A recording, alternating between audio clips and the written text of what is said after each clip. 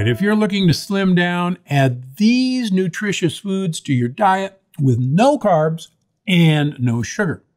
First up is konjac noodles and rice and hearts of palm noodles and rice. So what are their benefits? Well, first of all, these are made from either a root vegetable that originally came from China, the konjac root, or they're made from hearts of palm. The benefits are that they are pretty much all plain old soluble fiber. And if you've listened to me enough, you know that soluble fiber is what your gut buddies prefer to eat. And if you know about our Western diet, there is basically zero soluble fiber in our diet. So the more we can introduce these as a substitute for traditional pasta, for traditional rice, the better you're going to feel, the better your gut buddies are going to feel. And the other great thing about it, there's a really cool theory called the gut-centric theory of hunger. That is, your gut bacteria actually determine your degree of hunger.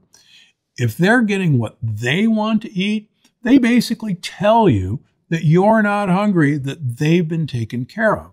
So the reason this helps you with your hunger, it doesn't fill you up, it doesn't stuff you up, it doesn't expand.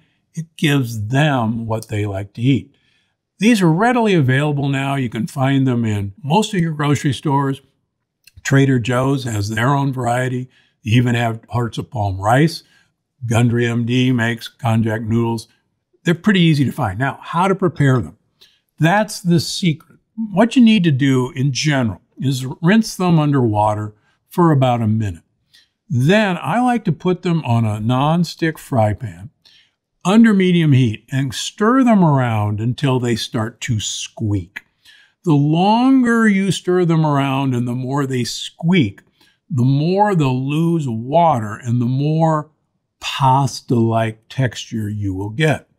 If you don't do that, you will think they're pretty slimy and you probably won't like them. Now, I've actually got YouTube recipes using these with pad thai, not bad pad thai. And just look it up on YouTube. It's easy to do and you'll love it if you use my directions. All right, how about celery? Everybody knows that celery basically has negative calories. It takes you more energy to eat it than you will get from celery. Now, if that's the case, why not celery juice? Well, it turns out the benefit of celery is actually in the fiber. This is an incredibly fibrous vegetable. But celery juice has some pretty nasty compounds. In fact, there is a disease called celery picker's disease, where celery pickers get inflammation and literal burns on their hands. So why would you do something like that? On the other hand, this is a great thing to snack on by itself, but I like to use celery as a dipping chip. And you can use it to dip your guacamole or your peeled almond butter, as an example. And so it's a great way to get things into your mouth without any carbohydrates. Next up, sardines and salmon roe. Now, I admit you're either a sardine lover or you're not a sardine lover. But try sardines that have been peeled and deboned. They're readily available in most stores now. Even avid sardine haters, like my wife, actually will eat sardines that have been peeled and deboned, and they're great to chop them up and throw them in a salad. Sardines are probably one of the best foods for improving omega-3 fat health in your body.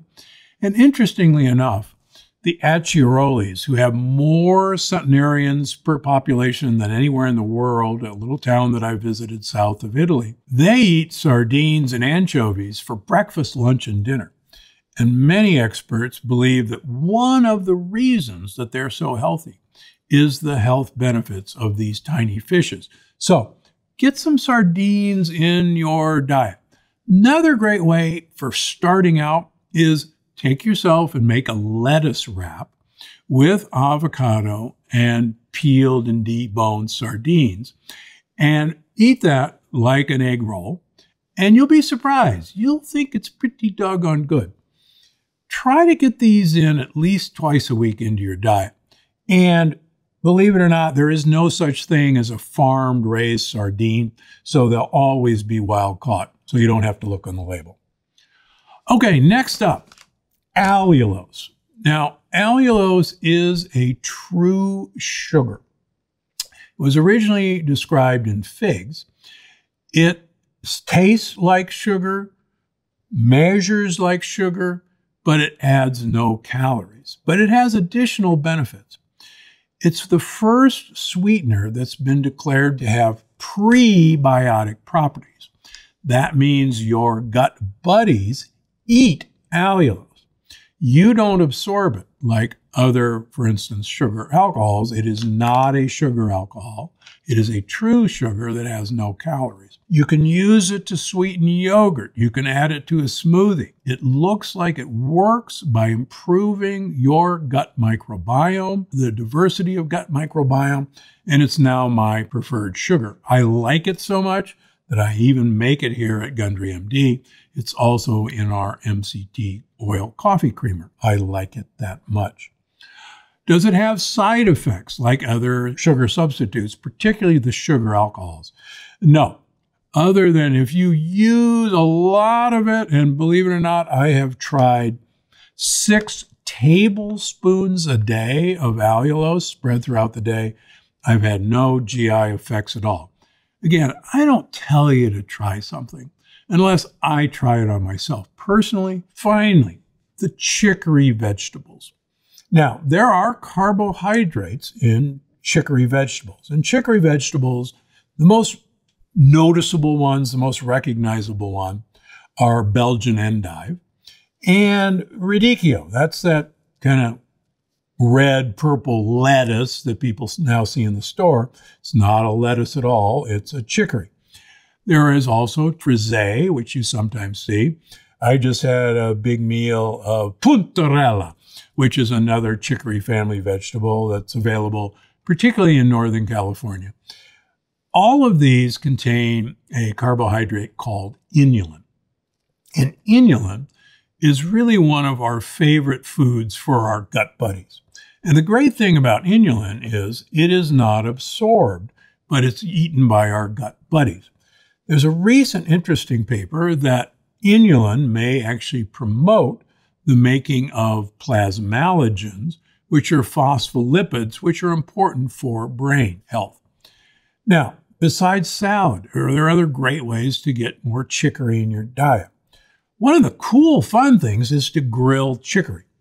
Also, peel off the Belgian endive and, like celery, use it as a dipping chip.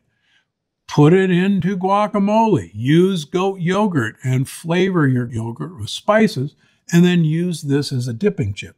It's easy to do. You'll get the crunch you're looking for, but you'll get all the benefits of a inulin-laden food that has none of the carbohydrates that you're worried about. Recently, I had dinner using another form of radicchio, which is longer and thinner, called Treviso. It was grilled. We wrapped it in prosciutto and then drizzled some balsamic vinegar over it, sprinkled on some Parmesan cheese. Abbondanza. It's fantastico. This is a great way to get a no carbohydrate food into your life. Try it. You'll like it. I think you're going to love this one. One of the keys to longevity and being thin is the amount of polyphenols in their diet.